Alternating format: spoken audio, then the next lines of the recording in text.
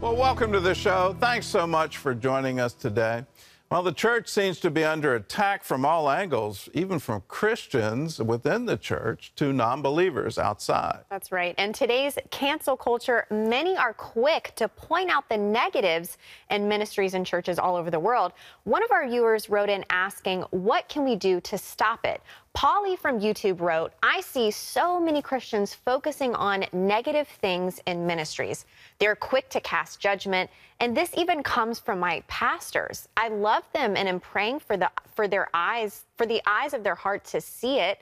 It breaks my heart. Is there anything more to do than pray?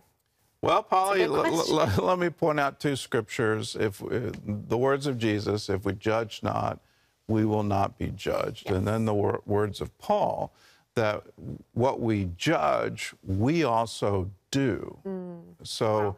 You know, what is it that we're doing? We're trying to point out flaws in others, but we're really seeing the flaw in ourselves. And so, you know, one of the keys to loving others is loving yourself and saying, okay, God is in me. He is fixing my flaws. There are many.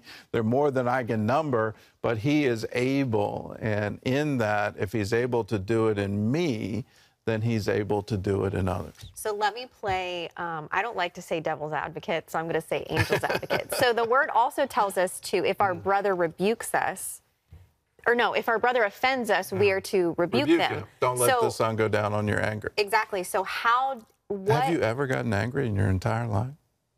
Yes, of course I have. Of course, I'm human. I've never seen it. I am human, yes. Everyone has buttons, okay? I've got buttons. But no, I mean, what would be an appropriate way to do that in today's modern church culture? Well, it depends on what the offense is. I mean, you know, the original scripture comes from the Torah. I mean, Paul is quoting Torah there. And it has to do with offenses under the law. Okay. Yeah. So the person who is offending you is because he's breaking the law of God. Okay. So if your brother offends you, rebuke him. So pointing that out, hey. Hey, by the way, this is a sin.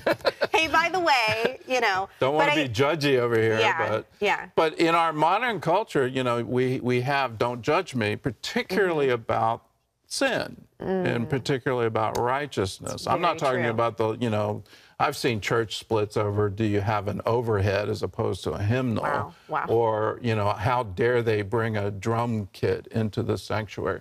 You know, and frankly, it's not new to the church. Yeah. You know, there was, back in Egypt in the 3rd century, they were all upset about the dancing in the church. So it's one of those things that just seems to, offenses just seem to come. And Jesus predicted that. He says, offenses will come. Yeah. But blessed is the man who's not offended by me. So let's realize that's the standard. Keep coming back to Jesus and His love.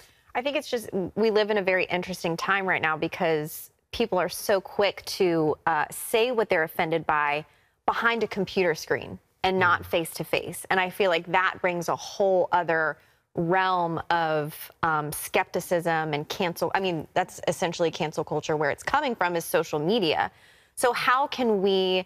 You can vent, but you don't have to bear the blowback, if that makes any sense. You don't have to overcome the obvious emotional reaction that person is going to have. Because well, okay, so my question would be, if you are watching a sermon online, because a lot of people are watching sermons online, whether that's their local church or a mega church that's in another state that they feel a part of, but they're part of the online audience, and they feel offended by something that the pastor has said, would you recommend them commenting their offense? Or would you know, I just feel like the comments, the trolls out there, because there are trolls, people who purposefully do that. Well, trolling and shredding is the, you know, don't do that. I mean, goodness gracious. I mean, get the plank out of your own eye. Respect the person, respect what they're trying to do. And, you know, the Bible has plenty of instances. If you see somebody that's, you know, maybe needs to be guided, I love the phrase, they went to him privately and they showed him a more excellent way. So it's great to do things in private. Matthew 18 is great. If go to your brother privately. Yeah. Doing something public in a comment isn't really helping the situation at all. Yeah. So go to them privately, and these are good things. But what's your motivation? That's the key. Yes. And if your motivation is love, then yay. If your motivation is anger, or you just want to tell everybody just how upset you are, then you might want to check that and say, well, I need to go have some prayer time. Seek the Lord first. And I've got to fix me first. Yeah, definitely. All right, well, we have another question. This is Mike from Instagram. He asked, it seems as though people come to church just to judge and criticize anything from the worship to the preaching. Is this due to us, I'm assuming he means the church, leaning more into the performance culture? Mike, I think it has more to do with human nature. Psychologists will tell you your eye goes to the flaw. So if you see a picture and there's a flaw in it, your eye will go to it. And so you come into any environment, you're not going to say, boy, everything is great. You're gonna focus in, well, there's something wrong here. In some instances, that's good. It leads you to want to try to fix things and make everything better. There's a wonderful Jewish phrase, tikkun olam, let's repair the world. The world is obviously broken. Let's do our part to repair it.